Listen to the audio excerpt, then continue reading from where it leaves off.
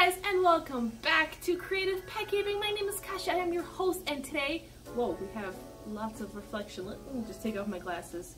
This might be a little better. But today is a super exciting day because I am unboxing a fish that I've wanted to get for a very long time, and luckily Mackenzie from Floor Aquatics, who is another Betta breeder, and we did a Betta swap a while ago, went to one of the International Betta Congress shows and was able to pick up this mystery pair of fish back here. So why don't we unbox them and see what I got? And now the moment of truth. We're gonna be unboxing these guys to make sure that they got here okay. I love how Mackenzie kind of went sticker crazy on the entire box. Some people say that it's best to actually not label your fish because they are worried that people at the Postal Service will mistreat the fish, but I like to err on the side of caution. Plus, in regards to the rules for fish shipping, you're supposed to label your fish, and then you're supposed to do certain things, like for example, wrap your fish up in a bag to help prevent leakage, use insulation. In this case, I've never kind of seen this type of insulation before, but oh, we see the first fish and we have a live fish, which is super exciting. So here I am checking the fish, and I'm gonna show you a close-up so you can see which show it was. This is the female Betta Mahachai, and as well as who she was bred by, which is very important because this is a wild species and I wanted to have a captive bred wild species. So it's very important to know who bred your fish and where your fish came from. In that case, to just make sure that you didn't get a fish that was caught in the wild. So here is the male, super excited, super spunky, and he survived his journey. So here I am temperature acclimating the fish. What this means is you insert your fish bag into your aquarium or wherever you're going to keep the fish, and pretty much keep them for about 15 maybe to 20 minutes so that the temperature of the bag can adjust to the temperature of the tank, and this will prevent the fish from being shocked by a sudden temperature change. So much glare, but it's crazy. When I first got him out of the bag, he was completely yellow, and when I was getting pictures of him, he was a little stressed out from being at the show, so he was yellow. And look how quickly he's turning colors. They can change colors depending on kind of how they feel. Of course, they can't change to every color, but their true color comes out when they're happy, and this guy is turning blue, so I'm gonna have a blue Betta Mahachai, because I believe they can be blue. I think they can be maybe red. I think I have to look it up exactly which colors they come in. Now the female is just over here hiding in the leaves. She is temporarily jarred until she settles down a little bit, and then she'll be moved over. After I released the male into his tank, I kind of left them alone. So here is an update later on in the night. As you can see, it's not super exciting at first, but when the male realized that I uncarded the female and he can see her even though it was really dark, he was aware that she was there, he got super excited and tried his very best to try to get to her.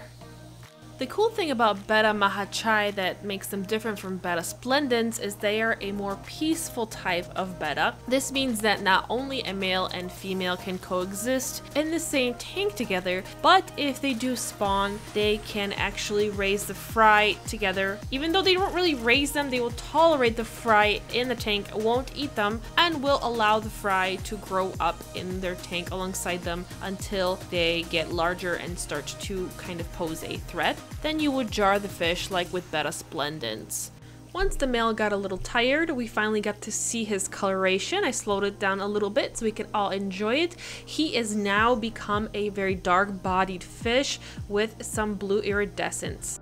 In the wild, their natural habitat is actual brackish water, and the areas where they have been collected have been actually highly polluted, and yet these fish have been able to survive the pollution and the quality of the water. Their pH where they are caught is usually 6.8 to 7.8, and there's a salinity of 1.1 to 10.6 parts per million. Luckily, they don't have to be kept in water that has any salinity, I like to add salt to all my Betta aquariums, usually a tablespoon per 5 gallons. This helps prevent certain diseases such as velvet. I might maybe raise the salinity in this tank a little bit, but I do want to make sure that the anubies that are in the back will be able to adjust to it accordingly. The next day I knew that I wanted to add in a female after they've had 2 meals of bloodworms, and over here all of my African cichlid juveniles decided to investigate.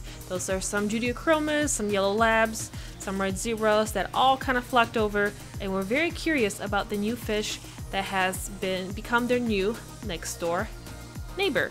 So I added the female. I didn't film adding her in because they are really big jumpers and I wanted to really focus on paying attention to what I'm doing so that the fish doesn't jump out and injure himself. But as soon as I added the female, she kind of hid under the leaf litter and the male began to flare. So we finally got to see his form, which was very exciting. Fish fins as nature intended. After a while, the female also came out and she darkened up as well, which indicated that she was finally settling in and she was starting to show some breeding stripes, although I am not entirely encouraging them to spawn just yet. So the water in this tank level is quite high, and once I think I would like for them to spawn, I will lower it and adjust everything more accordingly. I'm kind of hoping that this will discourage them from spawning and will just encourage them to kind of hang out together, because I do want to condition them a little more, fatten them up, and get them to be in a good place to be able to handle the rigors of spawning.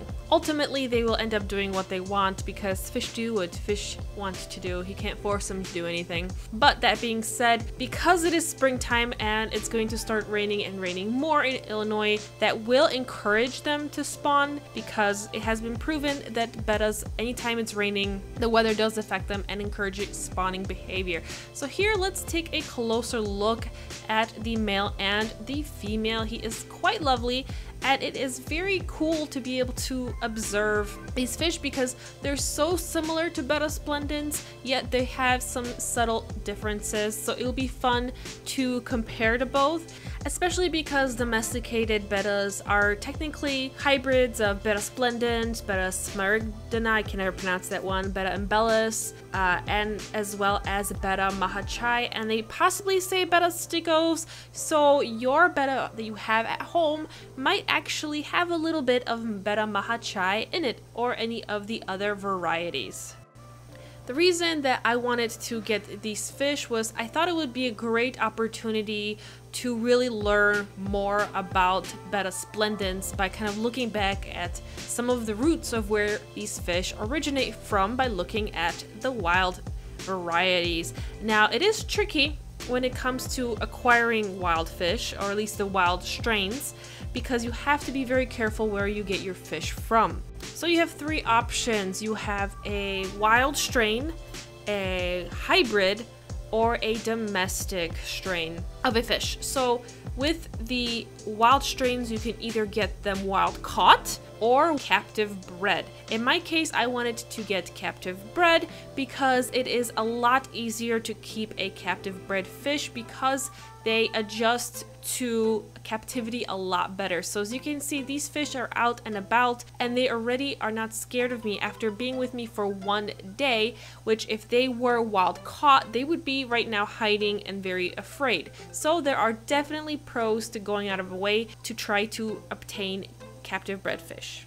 The other thing you want to keep in mind is the purity of the actual line. So was the fish hybridized along the way, or is this a pure strain that eventually derived from the wild? This is why I wanted to get a fish from the International Betta Congress, because they are a pretty reputable source to acquire your fish. That being said, I'm not actually against keeping wild-caught species if there is a good reason for doing so, such as breeding to help a population in the wild or keeping an invasive species. And of course, it's raining just when I put this pair together to even encourage them to spawn even more. My weird timing. So thanks for watching. I hope that you guys enjoyed this video. brighten up my rainy day and subscribe and give this video a thumbs up. And now for some bonus outtakes of derpiness. Hi guys, and welcome back. I just bumped into my camera. We're gonna find that about can't words. Hi guys, and welcome back to Creative Pet Keeping. My name is Kasha, and I'm blurry for some reason. Why?